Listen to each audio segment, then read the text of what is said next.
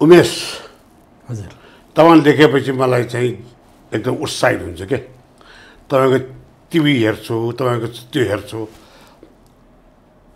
त्यो चाहिँ सधैँ हेर्नु मन लाग्छ मलाई उत्साहित बनाउँछ तपाईँले आज मेरो घरमा तपाईँ स्वागत छ तर उमेश तपाईँ सधैँ राजनीतिको कुरा गर्नुहुन्छ आज मेरो घरमा राजनीतिको रप नै हुँदैन बस सकारात्मक सोचको कुरा गरौँ विकासको कुरा गरौँ हाम्रो देशको सम्भावनाको बारेमा कुरा गरौँ हाम्रो देशको अवसरको बारेमा कुरा गरौँ नेपालमा हाम्रो देश यति छ कि त्यहाँ नकारात्मक कुरा गर्नुपर्ने आवश्यकतै छैन त्यसैले आज हुन्छ सक्छको बारेमा मात्र कुरा गरौँ है त हस् थ्याङ्क यू यहाँको यो ऊर्जावान कुराले मलाई अत्यन्तै अत्यन्तै भित्रैदेखि हर्षोल्लास र एक प्रकारको ऊर्जा प्राप्त भयो अब म सुरु गर्छु थ्याङ्क यू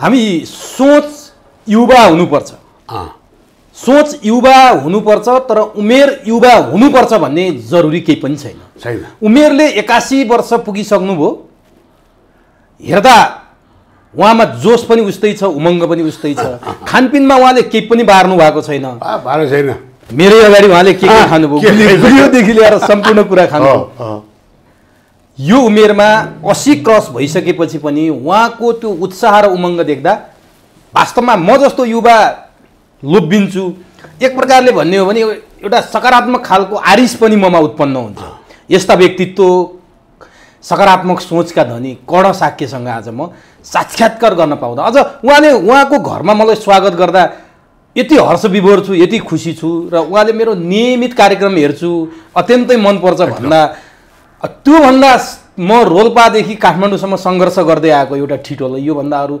चाहिने नै के छ र उहाँको आशीर्वाद सधैँ मेरो शिरमा परोस् यो पनि म अपेक्षा राख्छु थ्याङ्क यू कर्ण शाक्यसँग मैले योभन्दा अगाडि पनि कुरा गरेँ त्यो कुराले पनि एक प्रकारले आम दर्शकको मन जित्न सफल भयो 81 वर्षमा हुनुहुन्छ उहाँको पछाडि त्यो प्रकृति प्रेमी उहाँ हो भनेर प्रष्ट देखिन्छ चराहरूको उहाँले जुन किसिमको तस्बिर पछाडि राख्नु भएको छ वास्तवमा कर्ण शाक्यलाई मान्छेले कसरी चिन्छन् मलाई थाहा छैन तर म उहाँलाई बहुआयामिक व्यक्तित्वको रूपमा चिन्छु यस्ता व्यक्तित्वसँग आज भलाकुसारी गर्दैछु 81 वर्षको उमेरमा पनि उस्तै जोस छ उस्तै उमङ्ग छ यति बेला युवाहरू कति क्यारम बोर्ड खेलेर बसेका छन् कति नकारात्मक काम गरेर बसेका छन् कति समय व्यतीत गरेका छन् तर 81 वर्षको उहाँ आज पनि सकारात्मक सोचका साथ देश कसरी विकास गर्ने युवाहरूलाई कसरी सकारात्मक बाटोमा लाउने विकास कसरी सम्भव छ भन्ने कुरा सोचेर विश्वभर रहेका नेपालीहरूसँग जोडिराख्नु भएको छ त्यस्ता बहुआयामिक व्यक्तित्व कर्ण शाक्यलाई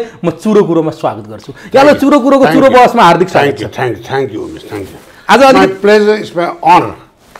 आज अलिकति बिल्कुल फरक ढङ्गले यहाँले नै सुरुवात गर्नुभयो कार्यक्रमको त्यसपछि म बोलिरहेको छु कस्तो छ यहाँको स्वास्थ्य सन्चै हुनुहुन्छ के छ कसो छ जाडो महिना छ एकदम राम्रो छ लाइफ अहिले बुढेसकालमा भनौँ न होइन मैले अहिले योगा र ध्यान सिकेको छु होइन कोभिडले मान्छेलाई धेरै दुःख पनि दियो धेरै साथीहरू गयो भने एउटा नाजुक अवस्थामा उनको देहावसान भयो परिवारले समेत उनीहरूलाई हेर्न पाएन त्यस्तो अवस्थामा पनि यदि हामीले त्यहाँभित्र राम्रो राम्रो चिज खोज्न सक्यो भने कोभिडले पनि हामीलाई धेरै सिकाएर गयो होइन खास गरेर मेरो जीवनमा म पहिले त्यति पूजाआजा गर्ने मान्छे खालको होइन ध्यान स्यान गर्ने खालको जब कोभिड लागेपछि जब लकडाउन सुरु भयो 3 महिना के गरौँ भनेर बस्दै मैले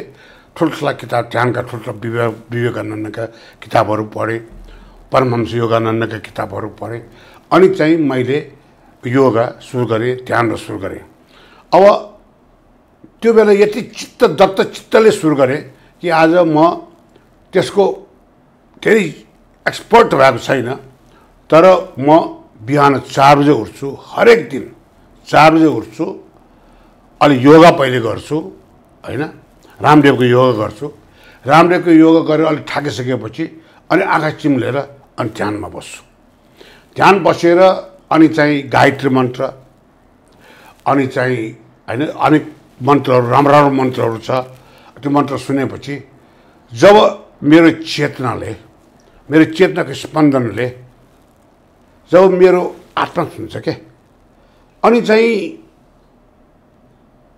त्यो यो आत्माले त्यो आकाश उड्छ, हलुङ्गो हुन्छ। अनि ताराहरू बिचमा जब मेरो आत्मा जाने बेलामा त्यो गीत पनि सुनिरहेको हुन्छु होइन, त्यहाँ पनि प्रार्थना त्यो पनि सुनिरहेको हुन्छु। त्यो बेला आत्मा र परमात्माको मिलन हुन्छ भन्ने कुरा सुनेको थिएँ। सायद यही हो कि मलाई थाहा छैन, म मरेपछि को होला, म कहाँबाट यहाँ आएको, त्यो परमात्मा आत्माको कुरा मलाई थाहा छैन। तर मैले ध्यान गर्दा गर्दै मैले एउटा के सिकेँ भने मानिसले आत्मा र परमात्मा यही जोड्न सक्छ, यो जोड्न सक्छ। बिहान बिहान त्यो 2 घन्टा पनि ध्यान गर्छु।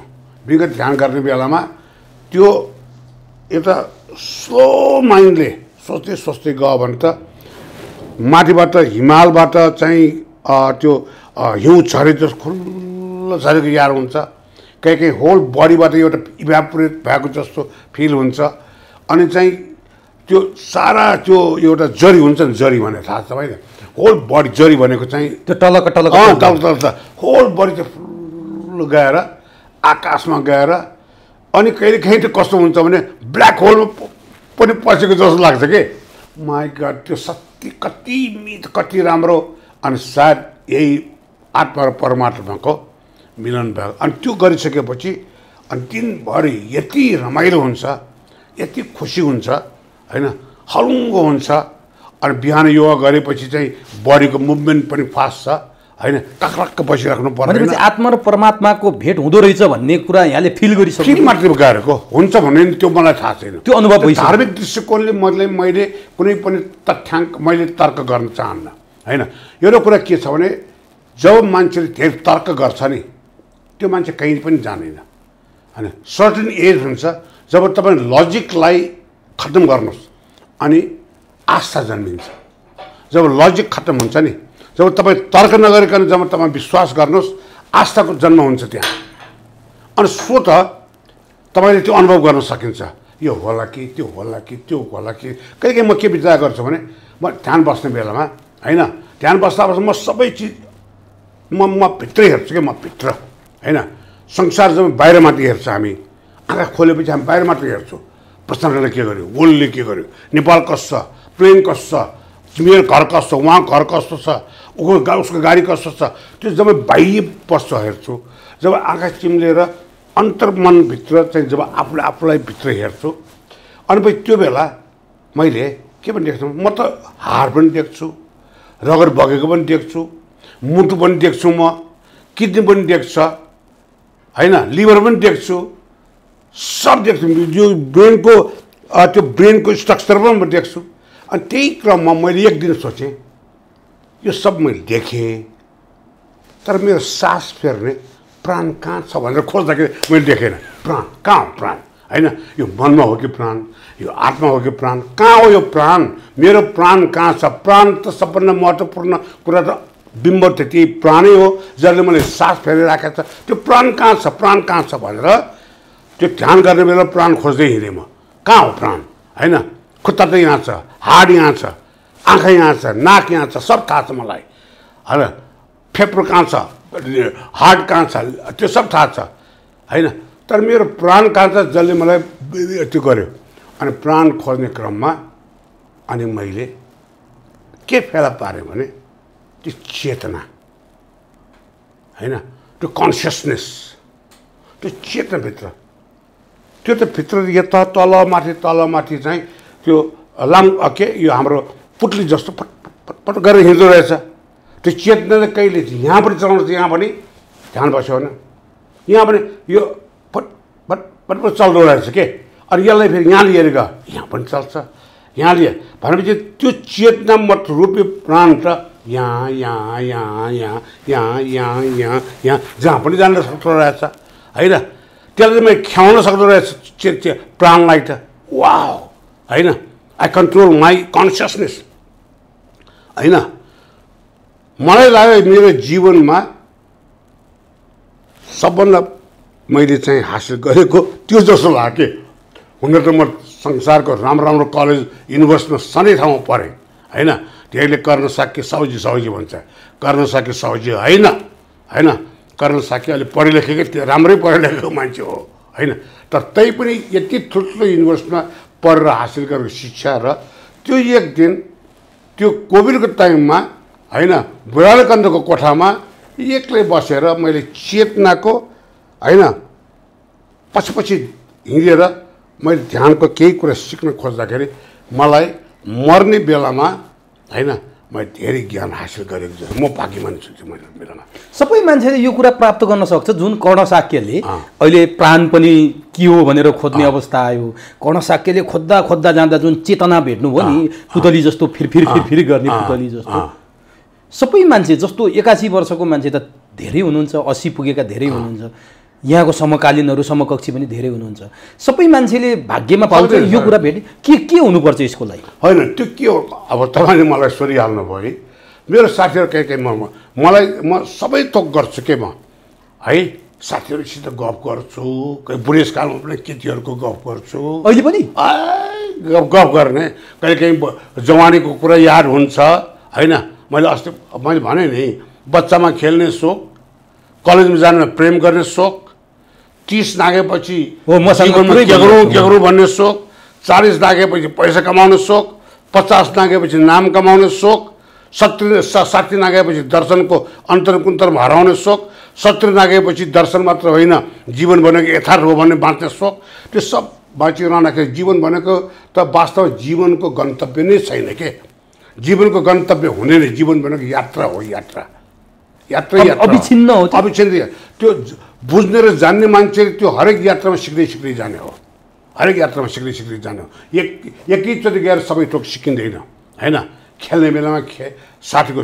अहिलेसम्म आजसम्म मलाई मेरो स्कुलमा पढ्ने साथी असमको साथी असममा हुर्केको केटा म असममा हुर्केको के अरे मेरो साथी आलु बेच्ने म कहाँ आउँछ मलाई अहिले पनि साथी बनाइरहेको छु त्यो आलु बेच्ने मेरो होइन विशालले मलाई मलाई भने मलाई त्यो भन्न मलाई सुक्यो अर्को केही बोल्यो भने भित्र आत्माले मलाई गाली गर्छ उसले मलाई वाइस तिम्रो 5 स्टार होटल खाना खान्छ ल त्यस्तो राम्ररी खाऊ भनेर उसले चाहिँ राम्ररी लिएर आउँछ वो लिएर आउँछ होइन त्यसको प्रेम होइन आफै किनेर ल्याउँछ ल करण चा भन्छ करण चा भन्छ करण ल कता वो सब न ल त राम्ररी खाऊ भन्छ के त्यो हो त धन होइन धन त्यो हो के त्यसमा तर धेरै मान्छे त्यस्तो छैन म अहिले पनि साथीहरूलाई बुढेसकालमा एउटा के चिज म आफूले भोगेको कुरो साट्न चाहन्छु म युवाहरूसित साट्छु बुढाहरूसित साट्छु साथीहरूसित कोही पढे लेखेका साथीहरू छ ठुल्ठुलो पदमा पुग्यो कोही एम्बेसडर भएको छ कोही सचिव भएको छ कोही मन्त्री भएको छ है ठुल्ठुलो पोस्टमा पुग्यो कोही करोडपति छ कोहीको अरबपति छ उनीहरू आफ्नै त्यो अब बुढेसकालमा म पनि 1-2 वर्ष कान्छ छ मैले हरि टेलिफोनमा हरि के राख्या भन्यो भने म चाहिँ एकदम सुरले हरि के राख्या त्यहाँदेखि भेट्नु पर्ने उसले उताबाट टेलिफोन आउँछ चिसो आवाजले खै तलबाट माथि माथिबाट तल एउटा कोठाबाट अर्को कोठा अर्को कोठाबाट अर्को गरेर जीवन यसै हो गर्न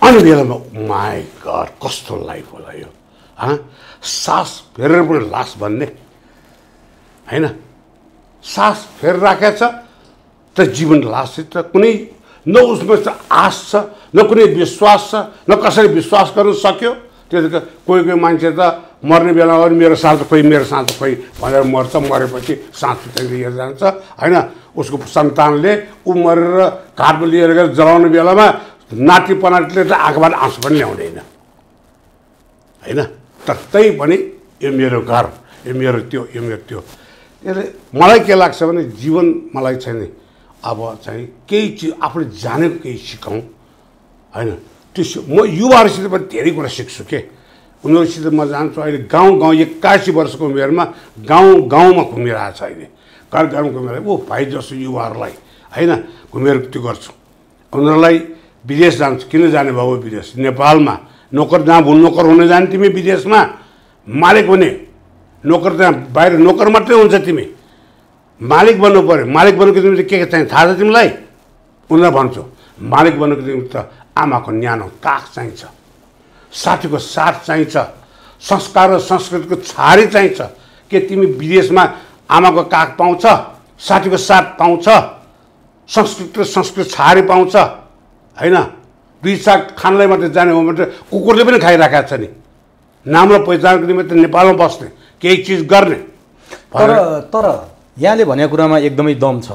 यहाँले यत्रो 81 वर्षको उमेरमा जुन कुराको खोजी गर्नुभयो, जुन कुरा भेट्नु भएको छ अहिलेसम्म, यहाँलाई विचारमा पनि स्वस्थ राखेको छ, शारीरिक रूपमा पनि यहाँ स्वस्थ हुनुहुन्छ, यो कुरामा छ। तर विदेश जाने एउटा युवा रहर छैन, बाध्यता छ। अहिले केही नाबालक 2 दाजुभाइ विदेश गएको एउटा सामाजिक सञ्जालमा त्यो फोटो भाइरल भइरहेछ। भोको पेटले राष्ट्रिय गान गाउन सकिँदैन भने जस्तो, नाना लाउने पैसा छैन, खाना खाने पैसा छैन, छाना छाउने पैसा छैन, बाँच्नका लागि के गर्ने त? बिचैमा काटेर म भन्छु, बिचैमा काटेर म भनौँ है उमेश। हस्, बिचैमा बाध्यता भन्ने शब्द संसारमा सबभन्दा यो फोहोरी शब्द हो। यो थाहा छ? बाध्यता भनेको छैन, बाध्यता भने अकर्मण्य मान्छेको गुनासो पोख्ने एउटा शब्द मात्रै हो। खाने मान्छेले जुङ्गाले छेक्दैन। विदेशमा गएर त्यहाँ सबै थोक भन्ने कुरा छैन। चाहना गर्ने हो भने संसारमा 99% सफल मान्छे पैसाले सफल भयो होइन, आइडिया सफल भयो। आइडिया अवसर विदेशभन्दा यहाँ नेपालमा छ, तर खोज्नु पर्यो तेस्रो आँखा। यहाँ धेरै राम्रो काम गरिरहेको छ, धेरै राम्रो काम गरिरहेको छ। अहिले नेपाल छोडेर जाने होइन मान्छेहरू 10 वर्षपछि जब यो नेपाल बन्छ, जब नेपाल बन्छ उनीहरू फेरि फर्केर माटोलाई चुम्छ, धरतीलाई धोक्छ अनि मेरो देश मात्र आउँछ। त्यो देश आउँछ, त्यो दिन आउँछ। मर्नुभन्दा पहिले मलाई आश छ त्यो दिन। 10 वर्ष म 81 भयो, अर्को 9 वर्ष म हान्छु 90 पुग्छु। 90 पुग्ने बेलामा देशको परिस्थिति राम्रो हुन्छ। अब यहाँले बडो गजबको कुरा, मलाई पनि यो कुरा गरिरहँदा एक प्रकारले शरीरमा रक्त सञ्चार अलिक कडक रूपमा भयो। यो के सम्भावना देख्नु भएको छ? 10 वर्षमा नेपाल बन्छ भनेर भन्नुभयो, विकासको सम्भावना त्यो खाका यहाँले। अस्ति काठमाडौँ बस्ने मान्छेले हाम्रो नेपालको परिक्रमा गरेकै छैन। म अस्ति पूर्व पश्चिमदेखि पश्चिम महाकालीसम्म जम्मै पुगेँ। 1100 माइल जम्मै मोटरबाट घुमेँ। आफै चलाएर? होइन, मेरो ड्राइभर छ। गएँ, 14 घन्टा लाग्यो। 6 लेनको सडक, फर्स्ट क्लासको सडक होइन, जो अमेरिकामा चाहिँ त्यो जस्तो हाइवे, तर एउटा गाडी पनि छैन। भनेको मतलब चाहिँ यहाँ हिजोसम्म 18 घन्टा लोड सेडिङ थियो, आज बत्ती बलिरहेछ। सम्भावना सबै यो पर्यटनको सम्भावना, यो समय सम्भावना हामीले हेर्ने हो भने नेपालमा पूर्वाधार विकास अलिअलि भइसकेको छ। हार्डवेयर विकास भइसक्यो, विकासमा हार्डवेयर विकास भयो, तर त्यो हार्डवेयरलाई सञ्चालन गर्ने सफ्टवेयर बनाउन सकेका छैन हामीले। बस सफ्टवेयर भने के गर्ने पठाएको होइन। हाम्रो नेपालीले यहाँबाट सफ्टवेयर बनाएर विदेशमा पठाइरहेको छ। एकदम होइन, विदेशमा पठाइरहेको छ भनेको मतलब यो देश चलाउन सफ्टवेयर हार्डवेयर भइसक्यो होइन। यो हार्डवेयर हिजोसम्म हामी आज 30-35 वर्ष पहिले, अनि 30-40 वर्ष पहिले होइन, कहिले डाक्टर हर्क गुरुङलाई, मोहनमान सेजोहरूलाई होइन भेट्ने बेलामा, गफसप गर्ने बेलामा, अनि सबै पढे लेखा मान्छेहरू कस्तो देशमा जन्मे आइरहेछ भन्छ के, कस्तो देशमा जन्मे आइया, पहाडै पहाड, हिमालै हिमाल, 72% भूभाग त हाम्रो पहाड र हिमालमा छ। त्यहाँ कहिले बाटो पुग्ने, त्यहाँ कहिले बत्ती जाने, त्यहाँ कहिले इरिगेसन हुने, कस्तो देशमा जन्मे। यो हाम्रो तराईको चाहिँ केही तराईको यो धान र गहुँ खान नपाएको भए हामी त भोकै मर्थ्यो भन्थ्यो। आज म तपाईँलाई भन्छु, हिमाल र पहाडको गरिमा, हिमाल र पहाड भनेको हामी कहाँ जति त्यो अल्टिट्युडनल त्यो ल्यान्डस्केप तलमाथि, यो होइन यो तलमाथिको जुन चाहिँ ल्यान्डस्केप नेपालमा छ संसारमा कहीँ कतै कहीँ पनि छैन। तर त्यो पकाएर खान पनि नमिल्ने, लाउन पनि नमिल्ने, यहाँ पाउन यो छैन हैन, यहाँ छैन हैन। हिजोसम्म नेपालमा के छ भन्ने कुरा थाहा छैन हामीलाई। आज त्यो जुन चाहिँ अल्टिट्युडनल ल्यान्डस्केपले गर्दाखेरि अल्टिट्युडनल जब तलमाथि हुँदाखेरि त्यहाँ माइक्रो क्लाइमेटिक कन्डिसन भन्ने हुन्छ। म त पर्यटन व्यवसायी नै, म त त्यो माइक्रो क्लाइमेटिक कन्डिसन विकास हुन्छ। माइक्रो क्लाइमेटिक कन्डिसनले के गर्छ? जैविक डाइभर्सिटी, जैविक विविधता विकास गर्छ। जैविक विविधताले के गर्छ? संसारको कुनै पनि फ्लोरल र फनल डाइभर्सिटी दिन्छ। भनेको मतलब चाहिँ पहाडमा अहिले 1 तोला यार्ता गुम्बाको पैसाले 1 ट्रक धान किन्न पाउँछ हैन। अब त्यो त कति छ अहिले त्यो त्यसै लक्ष्मण मर्ने बेलामा हनुमानले हिमाल बोकेर लिएर गएको त्यसै हो त। त्यो चिज छ नेपालमा, तर हामीले त्यसलाई अध्ययन गरेकै छैन। हामी त्यसलाई अध्ययन गरेकै छैन। आज नेपालको सम्पूर्ण किताब हैन, birds of Nepal, forest of Nepal है, अब rise of Nepal, Limbu of Nepal, Gurung of Nepal, यो हाम्रो नेवार अफ नेपाल, यी सब विदेशले लेख्छ। अनि म कर्ण शाक्य खुब जान्ने भएको हैन, मेरो बाजे को भनेर थाहा पाउनलाई विदेश लेख्यो किताब पढ्नुपर्ने, गुगलमा खोज्नुपर्ने भयो। गुगलमा खोज्नु कर्ण शाक्यको हेरिटेज कहाँ छ, लेखेज कहाँ। अनि हामी नेपाली के छ, बस गाली गरेर किताब लेख्यो, कान्तिपुरमा गाली गर्यो, होइन कान्तिपुर गाली गर्यो। हामी गालीमा हराइरहेछ।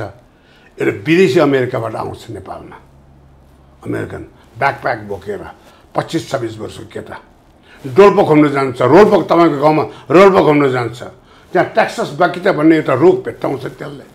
त्यहाँ चाहिँ यो त गम जस्तो आउँछ, गम होइन, त्यो गम टिप्क टिप्छ, उसको टेस्ट ट्युबमा राख्छ, फेरि फर्केर अमेरिका जान्छ। टेस्ट ट्युबलाई त्यो साइन्टिस्ट कहाँ लिएर यो के हो, अनि त्यहाँबाट पत्ता आउँछ यो त क्यान्सरको उपचार रोग गर्ने ट्याक्सन भन्ने केमिकल छ बाबु यसमा भन्छ। त्यो थाहा पाएपछि त्यसले अध्ययन गर्दा त्यसले ट्याक्सोलको होइन अध्ययन गर्दा त्यसले ट्याक्सोल भन्नेको त्यो तपाईँको त्यो लिइसक्यो, त्यसले कपिराइट लिइसक्यो। त्यो लिएर त्यो अरबपट्टि छ। हामी नेपालले होइन भरिया नै छ।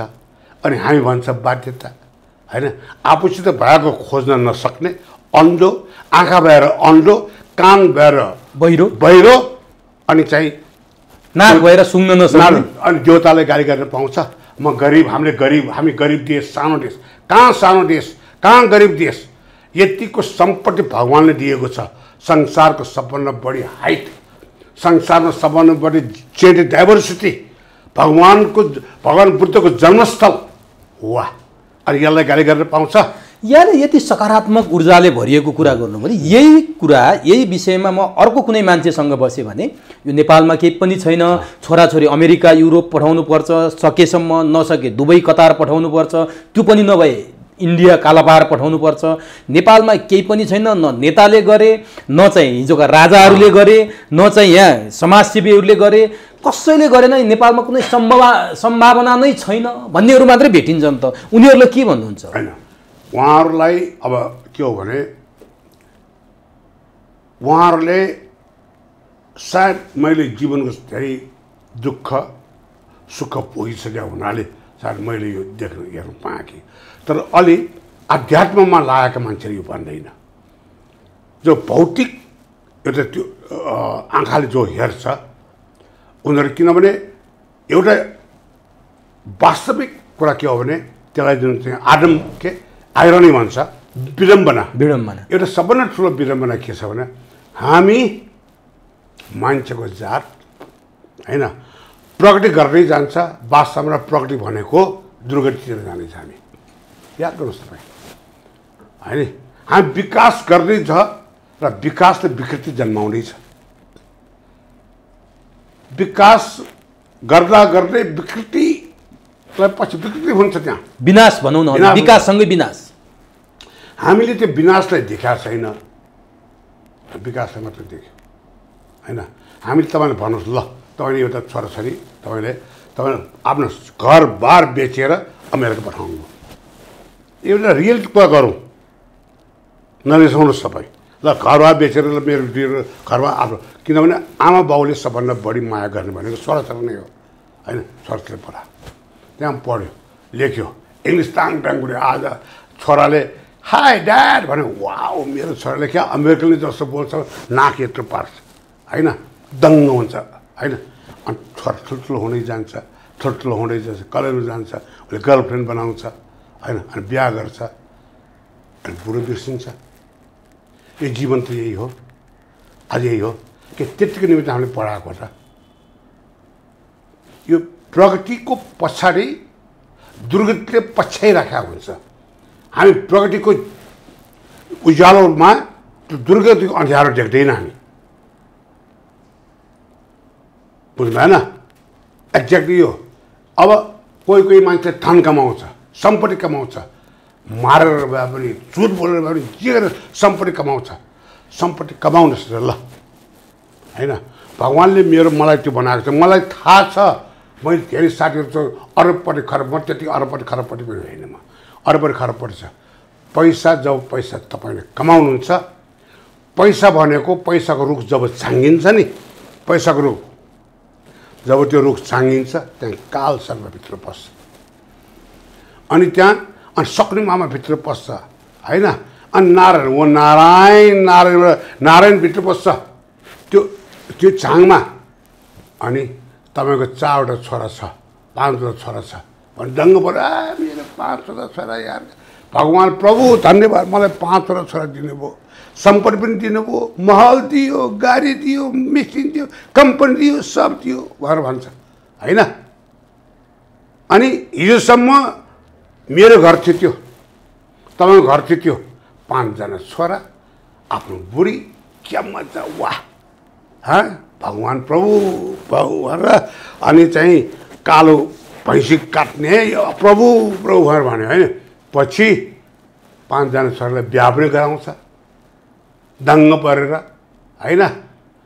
5 स्टार होटलमा 5 दिनसम्म बिहा हजारौँजना लाखौँ करोडौँ खर्च गरेर बिहा गराउनुहुन्छ होइन। जब भित्र बुहारी पस्छ अनि त्यहाँ 5जना परिवार पस्छ कि त्यहाँ हिजोसम्म तपाईँको यो त परिवार मात्रै थियो 5जना परिवार पस्छ त्यहाँ अनि बुहारीको माइती आउँछ उसको मामा आउँछ उसको सालो आउँछ उसको भाइ आउँछ अनि त्यहाँ भन्छ हेर त्यो जग्गा राम्रो छ होइन त्यो दाजु त्यो पर्ला अनि भाइ त्यहीँको साथ त्यो बुहारी मात्र कान्छा भाइ र बुहारी मात्रै हनिमुनमा गएछ कि हामी जहिले पनि काम मात्रै गर्ने अनि हे भन्दा त्यहाँ मामा र सक्नेको चाल खेल्छ त्यहाँ अनि छोराहरू बिस्तारै बाउ आमाको कुरा सुन्दैन आफ्नो स्वास्थ्यको कुरा सुन्छ आफ्नो छोराछोरीको कुरा सुन्छ अनि बाउलाई बिस्तारै बा हामी पनि अंशबन्ध गर्नुपर्ने हो कि हामीले पनि मलाई त्यो चाहिन्छ है बा त्यो चाहिन्छ है बा भनेपछि जब तपाईँले आफूले जन्माएको सन्तानले तपाईँको सम्पत्ति ताक्छ त्यो बेला तपाईँलाई त्योभन्दा दुःखहरू केही पनि हुन्। त्यही हो त प्रगति भनेको पैसा कमाएको त्यही हो त। यो कसले बुझ्ने बुझ्छ कसैले यो भोगेको मान्छेले बुझ्छ बस पैसा पैसा पैसा होइन। आज मैले कतिपय ठुल्ठुला धमाडीहरू देखेको छ जसको घरमा पैसैकै कारणबाट मारामार काटाकाट भइरहेको छ। त्यसको निमित्त हो पैसा कमाउने त्यसको निमित्त हो घर बनाउने त्यसको निमित्त व्यापार त्यो गर्ने होइन। अब आएर बल्ल बल्ल बुझ्यो मलाई त बिहान 5 बजे उठेर ध्यान गरेर आहा खाने के छ 2 टुक्रा पाउडर खाने दिनभरि बस्यो ध्यान गर्यो आएर त्यति जीवन बाँच्नको निमित्त मलाई 200 रुपियाँ नै पर्दैन दिनको होइन। तर यो जुन कुरा गर्नुभयो नि यहाँले यो अकाट्य र ध्रुव सत्य कुरा हो हामीले आँखा अगाडि पनि देखिरहेछौँ। आज कर्ण शाक्य यो कुर्सीमा बसेर यो टेबलमा बसेर मसँग यो कुरा गरिरहँदा यहाँले त सबै कुरा पुगेको छ, भरिपूर्ण हुनुहुन्छ, पैसा कमाउने चिन्ता पनि छैन, लाउने चिन्ता पनि छैन, खाने चिन्ता पनि छैन, घरको छानाको चिन्ता पनि छैन र यहाँले यो सोच्ने फुर्सद पाउनु भएको छ। यहाँ जस्तै अर्को एउटा कुनै मान्छेको कुरा गरौँ न त, उसलाई परिवार पाल्ने, बेलुका खाए बिहान के खाने, चुलो बल्नै समस्या छ, लाउनै समस्या छ, छोराछोरी पाल्नै समस्या छ, त्यो मान्छेले हजुरले सोचे जस्तो यो ठाउँमा यो ढङ्गबाट सोच्न सक्छ? उसको सोचाइ के हुन्छ? उमेश, सबभन्दा पहिले यो जुन चाहिँ निराशाबाट नकारात्मक सोच भनेको भोको पेटबाट होइन, भोको मनबाट आउँछ। भोको पेट र मनमा के फरक छ? अब यो भोको पेट भनेको खानेकुराको मात्रै सोख, भोको मनबाट यो पनि पुगेन मलाई, त्यो पनि पुगेन, त्यो पनि पुगेन भने लोभ। भोको पेटले होइन, त्यो भोको लोभ अथवा मनको लोभले हो, ले त्यो त्यो त्यो जगाउँछ उसलाई, होइन? ईर्ष्या जगाउँछ, जलन कुण्ठा जगाउँछ, आफूले केही गर्न सक्दैन। यहाँ ठुल्ठुला लेखे पढेका मान्छेहरू कम छ, यहाँ धेरै धेरै बुद्धिमान छ त्यहाँ, होइन? आफूले महान बुद्धिमान भन्न ठान्छ र सोच्छ, ए भाइ मैले केही पनि पाएन, मेरो सानो घर छ, होइन? त्यहाँबाट मेरो साइकल छ, हिँड्नुपर्छ, त्यो मलाई एसएससी फेल, त्यो मलाई त्यो करोडपति अरबपति त्यसको गाडी छ, अनि त्योप्रति अनि ईर्ष्या डाहा गर्छ, होइन? आफू कसरी त्यो हुने भन्ने सोच्दैन, आफू कसरी त्यो हुने भन्ने सोच्दैन, होइन? त्यो मान्छे त्यो ठाउँमा पुग्नको त्यसले कति रिस्क लियो, कति त्यो गर्यो, कति मिहिनेत गर्यो, कति त्यो गर्यो, होइन? त्यो त उसलाई थाहा छैन नि, होइन?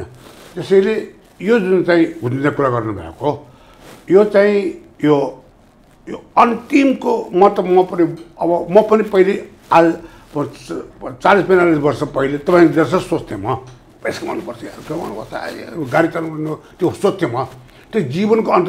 तर एक न एक दिन आजको 45 वर्षको मान्छे पनि त 80 वर्ष त पुगिहाल्छ नि, होइन? म उनीहरूलाई यो भन्न चाहन्छु कि यो मात्रैको कुरा होइन, होइन? जीवन अहिले अब हाम्रो ठुल्ठुला नेताहरूले वर्गहीन समाजको कुरा गर्छ नि, यो देशमा वर्गहीन समाज चाहिन्छ, होइन? धनी गरिब त्यो भयो, समान हुनुपर्छ, समान हुनुपर्छ। भगवान्ले जन्माएको 4वटा छोराछोरीमा त वर्गहीन हुँदैन, कोही 6 फुटे हुन्छ, कोही 4 फुटे हुन्छ, कोही गोरो छ, कोही कालो हुन्छ, कोही अल्छी हुन्छ, कोही पढे लेखा चलाक हुन्छ भने तपाईँको सिद्धान्त अनुसार हिँडेपछि देश चाहिँ त्यो गर्ने भन्ने, होइन? त्यो मान्छे को तपाईँ? अनि तपाईँ चाहिँ सर्वहाराको कुरा गर्ने, होइन? अनि चाहिँ ठुलो मान्छे भएपछि अस्पतालमा जाने बेला लाइनमा बस्छ त्यो मान्छे, त्यो सर्वहाराको नेता लाइनमा बस्छ, स्वाट गएर उच्च चाहिन्छ, होइन? यो त उद्यमीको निमित्त एउटा गाडी मैले 20 वर्ष भयो मैले पुरानो गाडी चलाएर राखेँ, यी नेताहरू त गाडी के गर्छ?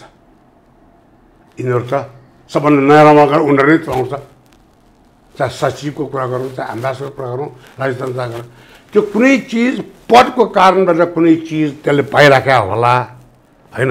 जुन अरूले नपाउन सक्ला। वर्गहीन समाजको कुरा गर्ने हो भने त कहाँ त्यो र त्योको आसमान जमिन फरक छैन, ऊ नमस्ते गर्ने, त्यो नमस्ते फर्काउने। वर्ग भनेको पैसाले मात्रै वर्ग छुट्याउँछ, मान सम्मानले वर्ग छुट्याउँदैन, पैसै मात्र हो वर्ग छुट्याउने।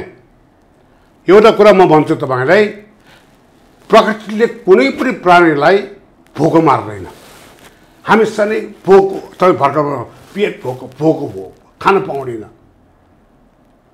त्यो वाइयात हो, त्यो खान पाउँदैन भन्ने कुरा। प्रकृतिले प्राणीलाई जन्माउने बेलामा कहिले पनि किरा त मर्दैन, चरा त मर्दैन, जमिनभित्र बस्ने त्यो के अर्थवर्म त मर्दैन, अनि मान्छे मर्छ। यो बनावटी कुरा हो, मान्छे मर्छ।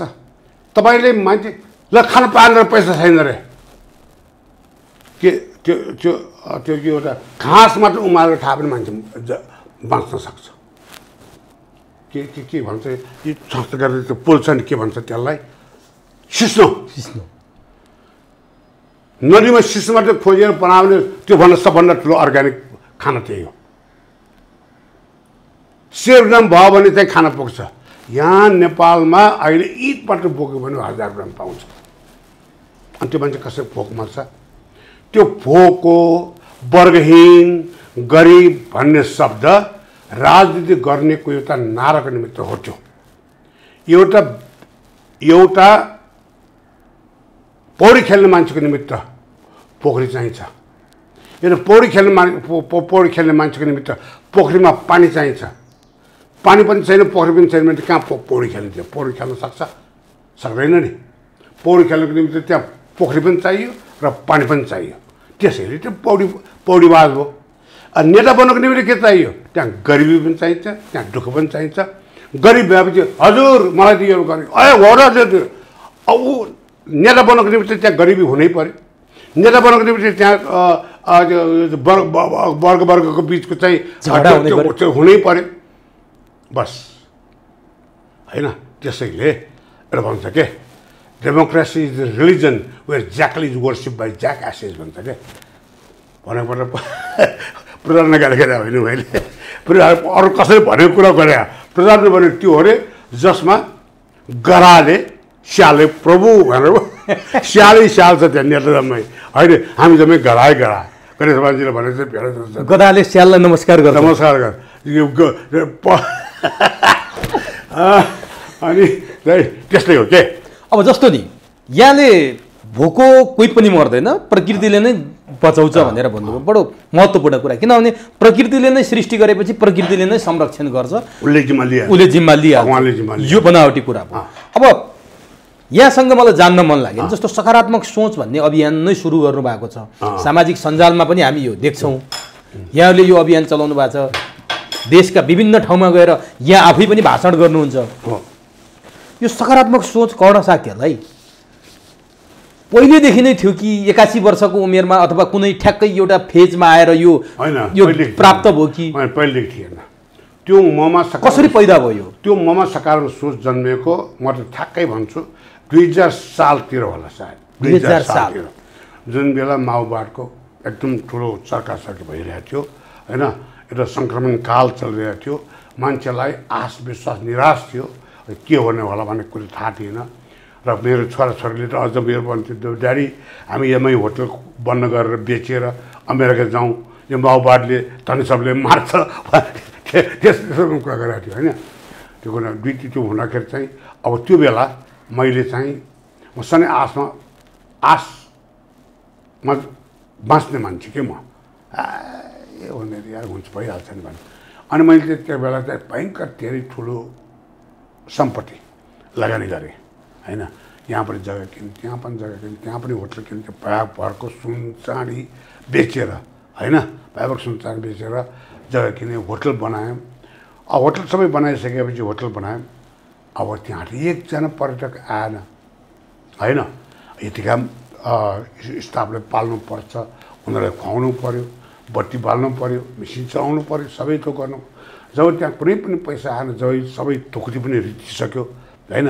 जब बेचिसक्यो, टुक्रै रितिसक्यो, अब फेरि के त्यो इँट एकदमै बेच। अब त्यहाँ चाहिँ एउटा के भयो भने अनि त्यहाँबाट म चाहिँ त्यो बेला मलाई एकदम फ्रस्ट्रेसन भयो र डिप्रेसन पनि अलिअलि गयो। म यतिसम्म डिप्रेसन गयो कि सुत्न पनि नसकेर एल्जोप्राम भन्ने औषधि पनि खाएर सुत्नुपर्ने अवस्था आयो मलाई, होइन? तर त्यो दिन मलाई एक दिन मलाई सायद भगवान्ले मलाई बाटो देखायो कि, होइन? कहीँ भगवान् भन्ने पनि छ जस्तो लाग्छ। जब तपाईँ अन्तरात्माले जब भगवान्ले प्रार्थना गर्छ भगवान् आउँछ जस्तो मन लाग्यो। भगवान्ले मलाई के देखायो कि म त्यही बेला एक रात सुतिरहेको थिएँ, एकदम छटपटिरहेको थियो। अनि चाहिँ कहीँ यता ओहो यहाँ मान्छे मरेको, होइन? त्यो देखेँ, होइन? मान्छे कराइरहेको देखेँ, चिल्लाहट देखेँ, त्यो समय देखेँ। अब आफ्नो घरमा यो त टुरिस्ट आएको छैन, यो के गर्ने कसो गर्ने त्यो पनि देखेँ। त्यो मेरो जीवनको यथार्थ हो। त्यो यथार्थ कहिले त्यो सुधारिन्छ मलाई थाहा छैन। त्यो यथार्थमा म बाँच्नुपर्छ। अब के गर्ने मैले त्यो मलाई थाहा थिएन। अनि अर्को त्यो विचार गर्दा स्वतः भगवान्ले यताबाट नहेर यता पनि हेर भनेर मलाई यता देखायो जसलाई। अनि यता हेरेँ, यता वास्तै नगरी यता चाहिँ हिमाल तन्किरहेको छ, होइन? चरा उडिरहेको छ, गाउँलेहरू गाइरहेको छ, होइन? लह लह थान फलिरहेको छ। यो सबै हेरेँ, हेर्दा यो पनि त मेरो देश हो, यो पनि त मेरो यथार्थ हो। अनि जब राम्रो चिज हेरेपछि राम्रो टोका खोल्दै जान्छ। एउटा राम्रो कोठामा गयो, अर्को फेरि राम्रो टोका, त्यहाँबाट फेरि हो त नि यो देश खतम त कहाँ भएको छ त। योसम्म तनसिलको अपरेसन गर्नुको निमित्त पटना जानु पर्थ्यो। आज डाक्टर भगवान कोइराला जस्तो डाक्टरले गएर खोलिदिन्छ। भाइ अनि अझ पनि बुझ्यो, हिजो एउटा 2 पैसा 10,000 नाम सापट लिनुको युनाइटेडमा गएर चाकरी गर्न जानु पर्थ्यो। आज ब्याङ्कै आएर करजी ल चाहियो पैसा चाहियो लिन आउनुहोस् है भन्छ। यो पनि विकास हो होइन। हिजो एउटा माछा खानको निमित्त यो चाहिँ के पानी परेको बेलामा धानबारीमा माछा टिप्न जान्थ्यो। आज संसारको सबभन्दा महँगो माछा खान पाइयो, यो पनि देखियो। भएपछि भाइ यो देश त भएको छ नि। राम्रो चिज हेर्दै हेर्दै गयो, राम्रो टोका खोल्दै जान्छ। फुलको आँखामा फुलै फुल पक्नु छ नि, यो राम्रो हेर्दै गयो। त्यो हेर्दै जाने क्रममा मैले एउटा के विचार गरेँ भने त्यो हेर्दै जाने क्रममा वाउ ल अब ममा त्यो भयो, म डिप्रेसन त्यहीँबाट त्यो भयो। अनि पछि 6-7 महिनासम्म मैले त्यो अँध्यारो पछि देख्दै हेर्दै हेरेन। अब त उता यसो गरौँ नै हेरेर मात्रै उज्यालो राम्रो हेर्दा हेर्दा मेरो एउटा एक्सर्साइज जस्तै जब तपाईँ एक्सर्साइज गर्छ त 6 प्याक डेभलप गर्छ होइन। एउटा 6 प्याक डेभलप गर्छ। जब तपाईँ सकारात्मक सोचको मानसिक अभ्यास गर्नुहुन्छ त तपाईँलाई 6 सेन्स डेभलप हुन्छ। 6 सेन्स अनि विकास हुन्छ। अनि पछि राम्रो भयो। जब राम्रो भएपछि अनि पछि मैले सोच किताब लेखेँ। त्यही 18 वर्ष भयो मैले सोच किताब लेखेको। त्यहाँबाट सुरु भयो मेरो सोच किताब लेख्दा सोच किताब भनेको त पढ्दै जानुहोस् न, राम्रो भयो। त्यहाँ के अब त्यो असम्भव कुरा गरेको छैन, त्यहाँ एकदमै सम्भवको कुरा छ।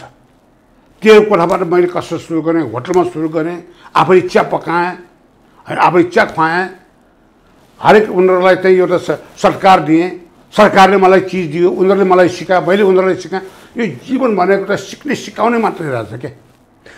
यो सकारात्मक सोचले यहाँले त यो अवस्थामा ल्यायो, किताब लेख्ने अवस्थामा पुर्यायो। आज 81 वर्षको हुँदा पनि विचारले पनि स्वस्थ हुनुहुन्छ, शारीरिक पनि स्वस्थ हुनुहुन्छ, कुरा भइसक्यो। यहाँको सकारात्मक सोचले जो नकारात्मक सोचमा डुबेका, चुर्लुममा डुबेकाहरूलाई चाहिँ के योगदान गर्यो, के कन्ट्रिब्युसन गर्यो? हेर्नुहोस्, अब यहाँ एउटा यो गजबको कुरा तपाईँ नाउँ नसोध्नुहोस् है। मलाई देवडहबाट यो एउटा एक्जाम्पल मात्रै दिएँ मैले तपाईँलाई। त्यो एक्जाम्पल 500-600 छ, एक एक्जाम्पल मात्रै दिएको मैले। देवडहबाट एउटा क्लबले मलाई टेलिफोन गर्यो, काकाबाट नम्बर पायो। अनि उनीहरूले मलाई सर हाम्रो देवडहमा आएर हाम्रो युवाहरूलाई एकचोटि हजुरको चाहिँ सकारात्मक सोचको कार्यक्रम गरौँ न भने। हुन्छ बाबु ल आउँछु म, कुन बेला गर्ने भने उनीहरूले हामी यो बेला गर्ने, हामीले हजुरलाई टिकट चाहिँ त्यो पठाइदिन्छौँ भने। बाबु मलाई टिकट पठाउनु पर्दैन, मलाई के पनि पठाउनु पर्दैन होइन। मैले त्यहाँ आएको केही पनि पठाउनु पर्दैन। भगवान्ले मलाई 2-4 पैसा छ, मैले खर्च गर्न सक्छु। म टिकट पनि म आफै लिन्छु, होटलको पनि बरु एउटा होटल राम्रो बुक गरौँ, म आफै तिर्ने हो, तिमीहरूले 1 पैसा पनि तिर्नु पर्दैन, के पनि गरौँ, म बस तिम्रो कहाँ आएर त्यो गर्छु भनेर गएँ। त्यहाँबाट उनीहरूले जम्मै व्यवस्थापन उनीहरूले गर्यो। अनि चाहिँ देवडह जाने बेलामा भैरवबाट बुटोल जाने बाटोमा त्यहाँ के टाइगर के भन्ने 5 स्टार होटल बनाएको रहेछ त्यहाँ होइन। त्यहाँबाट बडो राम्रो छ। त्यहाँ बसेँ 1 रात, त्यहाँ अब आएर त्यहाँ बसेँ।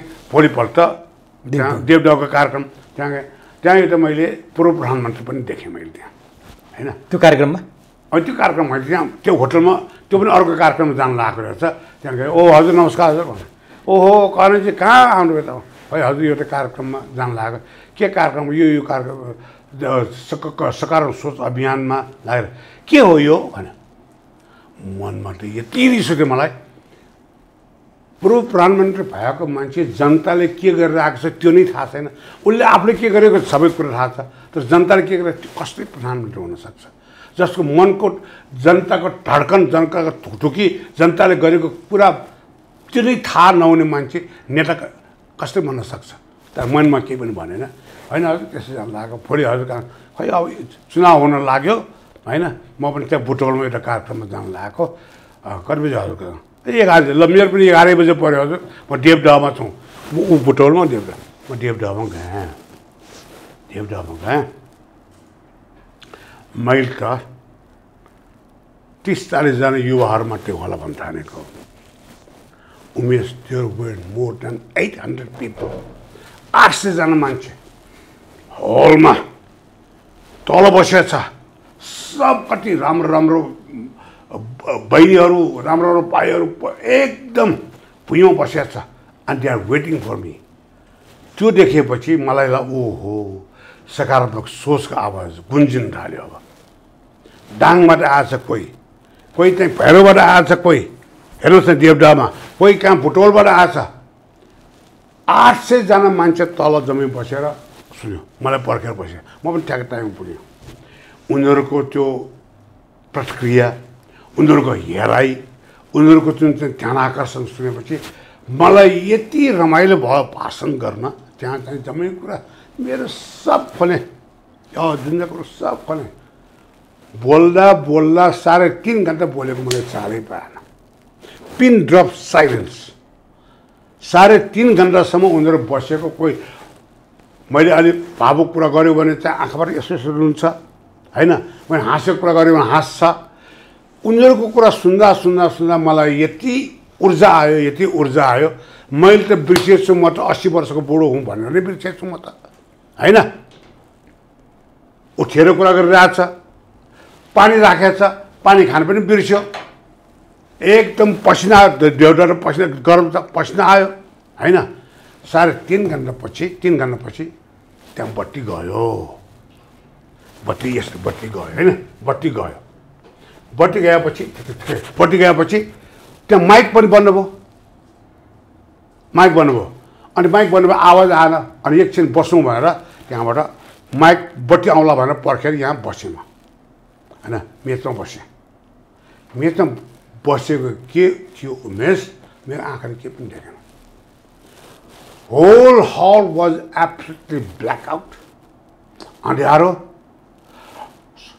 यो कहाँ घुमा मैले केही सोच्न दिमाग त शून्य भयो होइन अनि इमिडिएटली मलाई त्यहाँबाट बस्दा मलाई के चाल भयो भने ल यो क्रिटिकल पोइन्ट हो मेरो यो आई क्यान हार्ट एट्याक के पनि हुनसक्छ किनभने मेरो सुगर पनि डाउन भइसक्यो मेरो ब्लड प्रेसर पनि डाउन भइसक्यो होइन अझ त्यही पनि पानी खान नसकेन मैले त्यो बेला मलाई थाहा पाइसकेँ म क्रिटिकल पोजिसन मेरो हेल्थको क्रिटिकल पोजिसनमा छ होइन त्यो बेला पनि जोस जाँगर आश र विश्वास भनेको के हुन्छ भने उमेश मैले आयोजकहरूलाई ए बाबु हेर मलाई थाक्यो मलाई अस्पताल लिएर जाउँ न भनेर नभनिकन मैले के सोचेँ थाहा मेरो दिमागमा के आयो थाहा छ भारतको राष्ट्रपति अब्दुल जे कलाम भाषण गर्दा मर्यो भन्ने खबरले आहा म पनि यहाँ भाषण गरेर मर्न पायो भने मान्छे त्यति पनि बलियो हुन्छ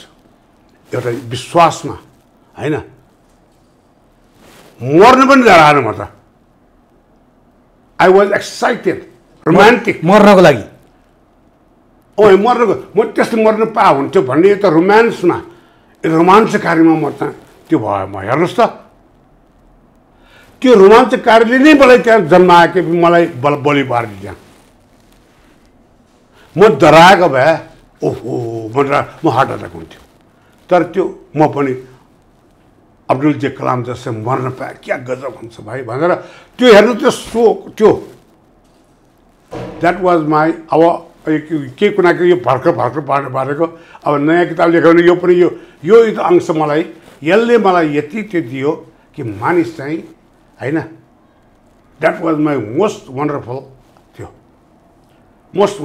एक्सपिरियन्स इन माई लाइफ होइन भनेपछि त्यो झन् एक प्रकारले तपाईँको नयाँ अध्याय र एउटा ऊर्जा चाहिँ प्राप्त भयो जीवनमा त्यही त म भन्छु यदि सायद त्यो बेला डराएको भए ल म त याद राख्नु सायद त्यहाँ मर्न सक्थ्यो किनभने मेरो ब्लड प्रेसर डाउन भइसकेको थियो आयोजकलाई थाहा भयो यो कुरा आयोजक म कसलाई पनि भनेन मैले उहाँहरूलाई थाहै छैन होइन पछि मेरो त्यहाँ मसित आएको 2-4 जना उनीहरू थाहा पायो किनभने यहाँबाट त्यो आयो मलाई होइन त्यो मेरो मुख पेल भइसक्यो आजघरलाई त मैले देखाएको छैन उनीहरूले मलाई देखाएको छैन होइन तर मसित जाने दुईजनालाई ताल पाइसक्यो मेरो चेहरा त यो सेतो भइसक्यो के होइन उनीहरूलाई थाहा पाइसक्यो अनि त्यहीँबाट उनीहरूले क्वेसन आन्सरबाट बन्द गऱ्यो हामीले होइन क्वेसन फेरि तस्बिर खिच्न आउने मान्छे तस्बिर खिच्नु भन्यो त्यहाँबाट आएर दौडेर त्यहाँबाट होटलमा आएर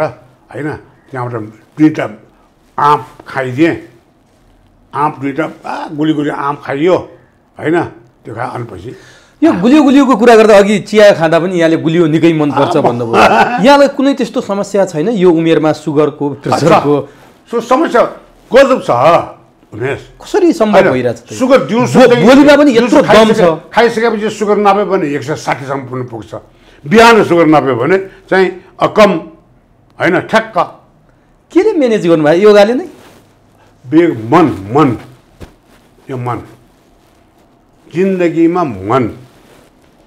मनलाई तपाईँले चाहिँ मेरो एउटा चाहिँ के छ भने कुनै चिज अलिक बिरामी हुन थाल्यो भने मलाई याद हुन्छ कि आज मलाई अम्सम्स छैन भनेको त्यही जस्तो मलाई आज के पनि भएको छैन भनेर नाच्छु भने के पनि हुँदैन मलाई होइन त्यो मन के शङ्का गऱ्यो भने पानी मात्र खाएर पनि बिरामी हुन्छ किरा पऱ्यो कि पुरानो भयो कि बास आयो कि होइन मान्छेलाई बिरामी हुनुको निमित्त रोग लाग्नै पर्दैन शङ्काले मार्छ उसलाई होइन कोही मान्छे छ नि त्यो एकदम विश्वास गर्दैन यो गर्दा यो चेक गर्दा मेरो यहाँ छ कि यहाँ चेक गर्दा पैसा पनि त्यहाँ सकाप भइसक्यो होइन उसको त्यही पनि त्यो मुस्काउन सकेको छैन हाँस्न सकेको छैन अनि बोलीमा पनि यहाँको दम छ नि जुन अघि पनि यहाँले साथीहरूसँग कुरा गर्दा सानो चिसो आवाजमा बोल्छन् भन्नु यहाँको बोलीमा पनि उस्तै दमदार आवाज छ त्यो बोलीमा काहीँ कतै लरक घरक पनि छैन एउटै लयमा गइरहेछ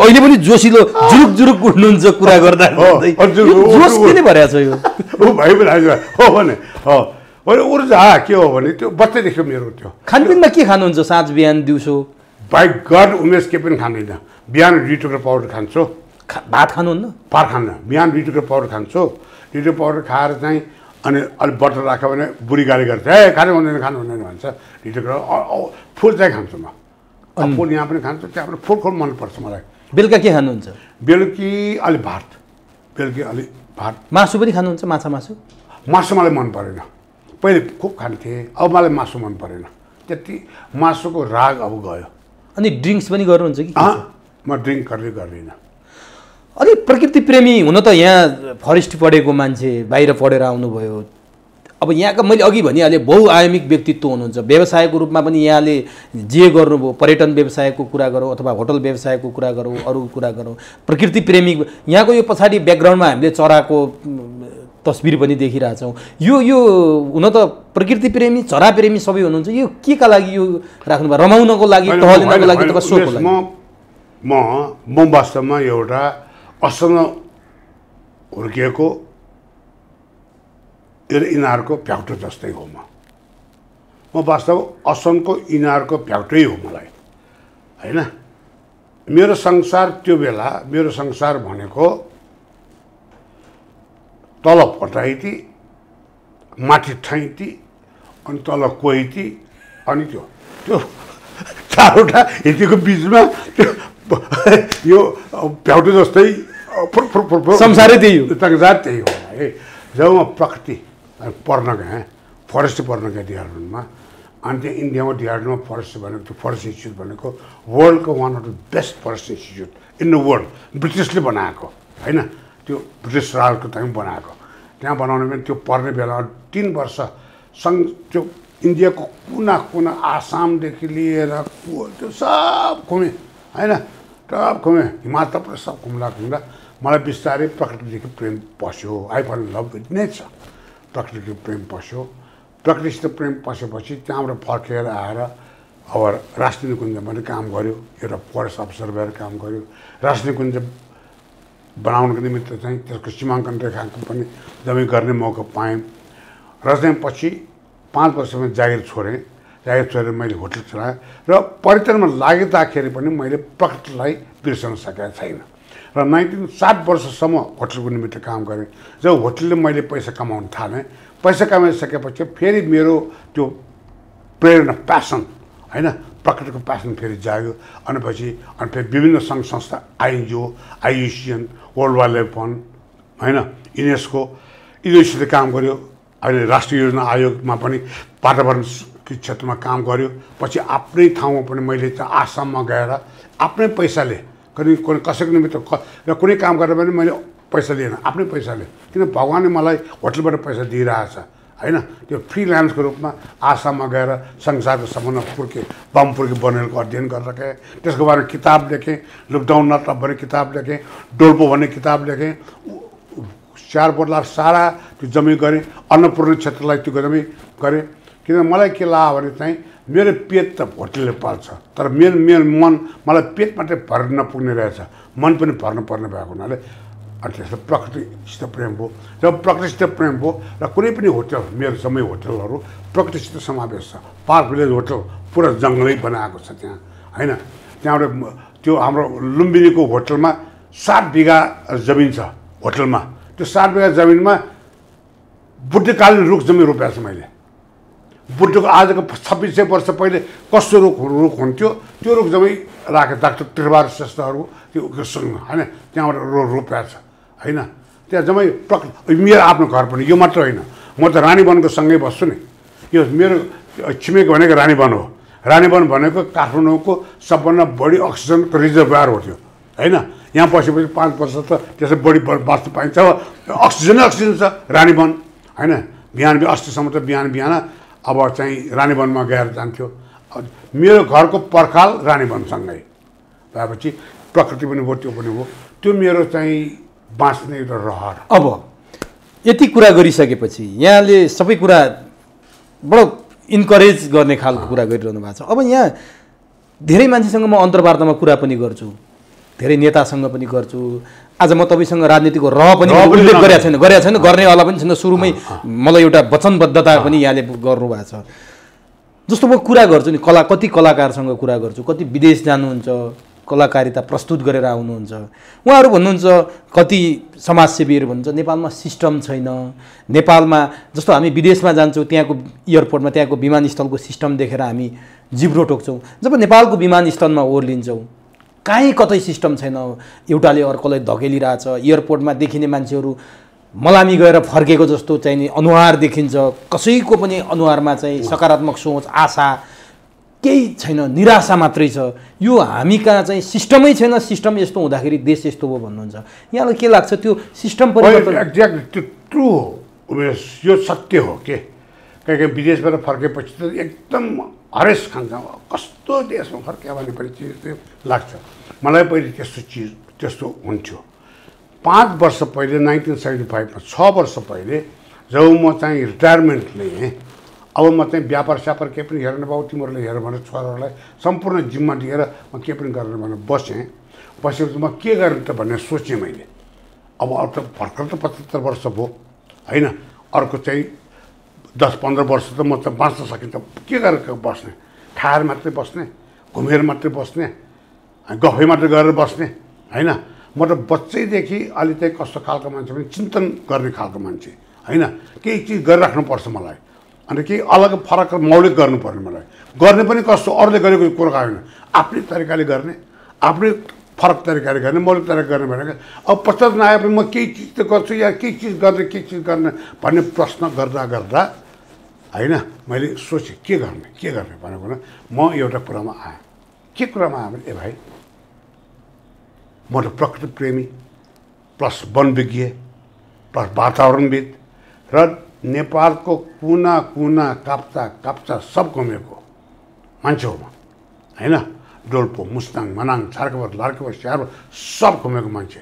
म त मेरो देश थाहा छ र मलाई यो थाहा छ कि मेरो देश भनेको स्वर्ग यहीँ पनि छ, स्वर्ग कहीँ होइन, स्वर्ग यहीँ छ भन्ने कुरा थाहा पाउन पर्ने। हामी यति गरिब कि त भयो, किन भयो हामी यति गरिब? किन भयो? भगवान् बुद्ध यहीँ जन्मिएको, हामी किन यति गरिब भयो? अनि संसारको सबभन्दा बढी होइन चाहिँ यो सम्पर्क स्थलहरू यहीँ भएको, सबैभन्दा अग्लो सर्वोच्च शिखर यहीँ भएको होइन।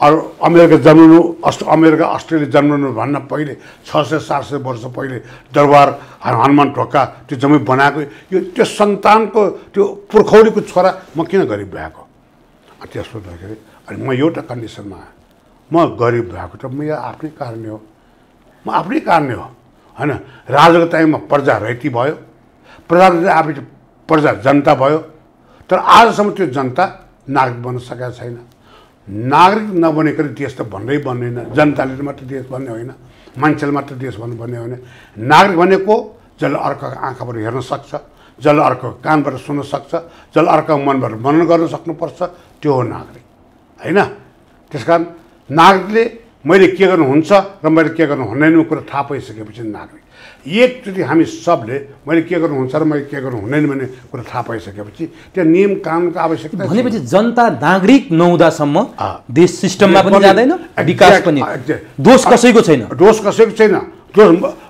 मेरै हो जनताकै हो म भनेको जनता हो नि म हो दोष मेरो हो म भने जनता हो होइन म हो मलाई त्यो पुलिसले के गर्नुपर्छ मलाई थाहा छ डाक्टरले के गर्नुपर्छ मलाई थाहा छ प्रधानमन्त्रीले के गर्नुपर्छ थाहा छ तर कर्न सागले के गर्नुपर्छ भन्ने कुरा थाहा छैन अनि त्यसो देश जुन जनताले मैले के गर्नुपर्छ भन्ने कुरा थाहा छैन होइन त्यहाँ चाहिँ सुनको खानी छ सुनको खानी नदेखिकन फार्म खोज्न जान्छ ढुङ्गा खोज्न जान्छ त्यो मान्छेले के भन्ने त्यसैले मैले अलग फरक र मौलिक काम गर्नुभएको ल अब म कर्न पोजिटिभ ट्रस्ट मैले ट्रस्ट गरेँ मेरो नाउँमा सकारात्मक सोच सकारात्मक कोष अब यहाँले भन्नुभयो नि किन देश बनेन भन्ने कुरा ठ्याक्कै उत्तर यहाँको पाइयो अब यो जनताले मनन गर्नु पर्यो नागरिक बन्ने अब 80 लाख युवा बाहिर छन् आज यहाँ त सबै नेपालको प्राय सबै ठाउँ जानु भएको छ गाउँघरका जग्गा जमिन सब बाँझो भइसके युवा जति खाडीमा छन्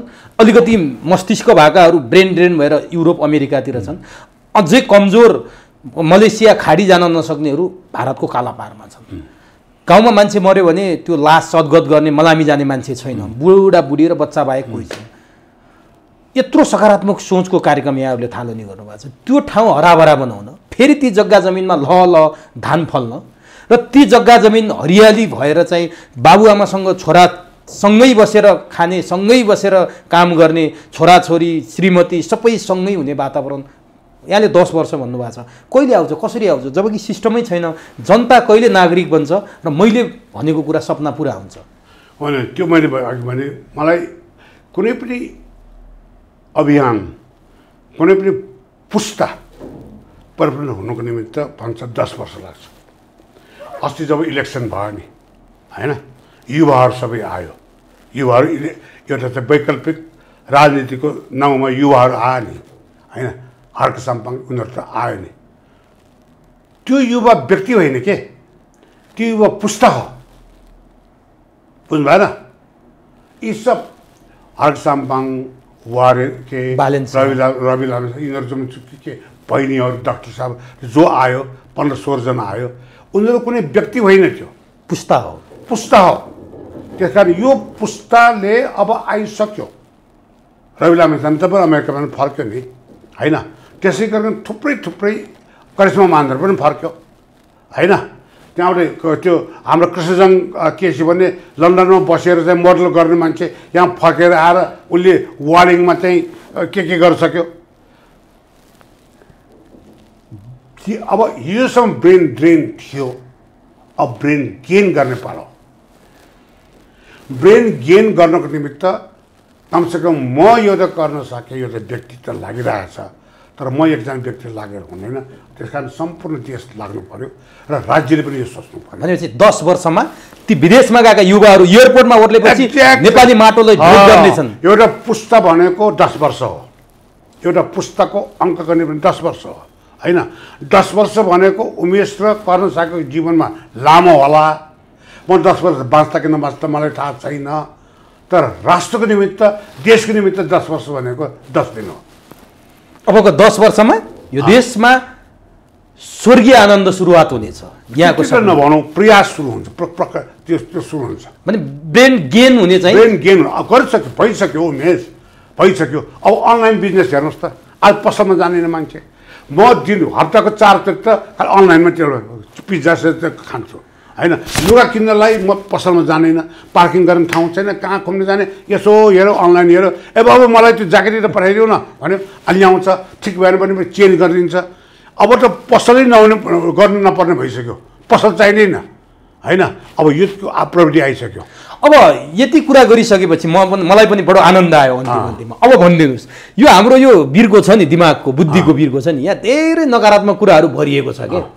यहाँ त सकारात्मक अभियान चलाउँदै हिँड्नु भएको छ। 81 वर्षको उमेरमा यस्तो गर्नु चान्चुने कुरा होइन। 81 वर्षमा बुढाहरू अहिले र्याल छोडेर बसिरहेछन्, मृत्यु कुरेर बसिरहेछन्। अब यहाँले बुझिहाल्नुभयो, म धेरै यो कुरालाई व्याख्या गर्न चाहेको। अब यो बुद्धिको बिर्कोभित्र नकारात्मक कुराले त्यहाँ यस्तो घडाङगुडुङ गरिरहेछ, विस्फोट हुने बेला भएको छ। त्यहाँ सर्लक्क सकारात्मक कुरा हाल्ने फर्मुला सूत्र के छ तपाईँको? हाम्रो आम जनता, आम नेपाली, आम युवाको त्यो बुद्धिको बिर्कोभित्र सकारात्मक कुरा हाल्ने तरिका सिकाइदिनु न अन्तिममा। यो त भयङ्कर यो सूत्र त भयङ्कर गाह्रो छ होइन। तैपनि म भन्ने कोसिस गर्छु युवालाई होइन। मन लागेको बुढोहरूलाई त गर्न सक्दैन होइन। त्यसले म बुढोहरू कहाँ जान पनि जानिनँ, पढे लेखेको मान्छेको घरमा पनि जान्दिनँ म होइन। म बौद्धिक विज्ञ हुँ, म त बौद्धिक विज्ञ। संसारले सबै तल म चाहिँ यसो गर्ने त्यो जुन चाहिँ त्यो छ नि अहम र अभिमानले पोलेको व्यक्तित्वसितलाई त केही गर्न सक्दैन। म गएर मलाई नै परिवर्तन गरिदिनु, मलाई नकारात्मक बनाइदिन्छ उनीहरूले होइन। मैले भनेको अब युवालाई 20 नागेको र आधा आकाश ढाकेको महिला, बस यिनीहरू हो मल्टिप्लायर इफेक्ट। यिनीहरूलाई परिवर्तन गर्ने हो होइन। यिनीहरूलाई परिवर्तन गर्नको निमित्त म सधैँ युवालाई म सधैँ के गर्छु, बाबु यो देशमा सम्भावना छ, बस आँखा बन्द गरे एकचोटि, आँखा बन्द गरेर भित्र तपाईँले यसो त्यस्तो नेत्रै तक तक तक तक ढोका खोला। त्यो ढोका खोलेपछि दिमाग भङ्ग खोल्छ। दिमागले तिम्रो प्रश्न गर, ए दिमाग म चाहिँ यो मसित यति पैसा छ, मसित यति छ, म के गरौँ भनेर सोध। दिमागले तिमीले बाटो देखाउँछ, बाबु ए तिमी यो गर यो गर यो गर भनेर भन्छ। तिमीले यो नसोच कि दिमागले भनेको कुरा सबै सत्य हुन्छ, कि दिमाग चोर छ, दिमाग बदमास छ, त्यो नच्ने नच्ने कुरा पनि सिकाउँछ तिमीलाई होइन। त्यसले 4वटा बाटो भन्यो भने तिमीले दिमागलाई थाम विश्वास नगर, तिम्रो आत्मालाई सोध। अनि आत्माले सोध, ए आत्मा मलाई भन्न, मसित यति यो म गर्न खोजिरहेको छु, मेरो दिमागले यो गर त्यो गर भन्छ। अब तिमीले भन्न के भन्छ भनेपछि अनि रेले सोध्छ मलाई, तिम्रो दिमागले के भन्यो भने यो गर, हट बदमास, त्यो पनि गर्नुहुन्छ हुँदैन त्यस्तो, अनि यो गर यो पनि हुँदैन। ल ल ठिक छ ठिक छ, ल यो त ठिक छ ठिक छ, ल अनि 4औं यो त बेस्ट, ल ठिक छ, ल यो भन्ने। जब कुनै चिजको प्रश्न मनमा आउँछ, दिमागले सोध्ने, दिमागले सुझाव दिन्छ, त्यो सुझावलाई मनले स्वीकार्न साथ त्याग गरिहाल्छ। Close your mind, close your I, open your mind and follow your heart. त्यो गरेपछि 99% कुनै समस्या त्यहीँबाट हल हुन्छ। आँखा बन्द गर, आँखा बन्द, दिमाग खोल, दिमागले भनेको कुरा मनमा सोध, मनले स्वीकारेपछि त्यो कुरा गर।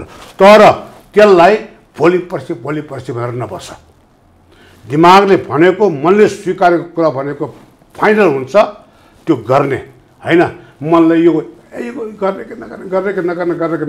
मान्छेले जति चलाक हुन्छ त्यो मान्छेले काम गर्नै नसक्दैन। यो होला त्यो होला र धेरै लजिक, धेरै तर्क कुतर्क वितर्क गर्नेले काम गर्नै सक्दैन। तर्क गर, कुतर्क नगर, वितर्क नगर, बस मनको कुरालाई दिमागले भनेको मनले स्वीकारेको कुरा गरिदियो, अलि रिस्क लिदियो। जीवन बदल्ने सूत्र यही हो। जीवन बदल्ने सूत्र यही हो। हस्, अत्यन्तै ऊर्जा जीवन बदल्ने सूत्र, ल जीवन बदल्ने सूत्र आजदेखि त्यो नामाङ्करण गरी जीवन बदल्ने सूत्र। हस्, यो यो यो यो यस्तो महत्त्वपूर्ण अमूल्य समय र यो अमूल्य भनाइ यहाँले राखिदिनु भयो आम दर्शकलाई। समग्रमा देशै परिवर्तन गर्ने, युवाको सोचै परिवर्तन गर्ने जीवन बदल्ने सूत्र यहाँबाट प्राप्त भयो। यो महत्त्वपूर्ण समय र संवादका लागि यहाँलाई हार्दिक नमन। Thank you. You are always very nice to me. होइन, तपाईँले मलाई यो त विश्वासमा तपाईँ के छ भने तपाईँ देशमा विकास गर्नुको निमित्त संसारमा लागेको मान्छे हो हैन। तपाईँले भगवानले तपाईँहरूलाई एउटा शक्ति दिएको छ, ओपिनियन बिल्डर, जसले मैले भनेको कुरा हजारजनाले पुर्याउने कुरा हैन, जसले राम्रो कुरा भनेको छ राम्रो कुरा बताइदियो। त्यो राम्रो कुरा भनेकोलाई टेरबेर गरेर फेरि नराम्रो भनिदियो भने फेरि यसले विकृत गर्छ। बस यहाँको ऊर्जा मलाई केही अंश भए पनि ऊर्जा प्राप्त होस्। तपाईँ भित्र छ त्यो, तपाईँ भित्र नभइकन फुल्दै फुल्दैन।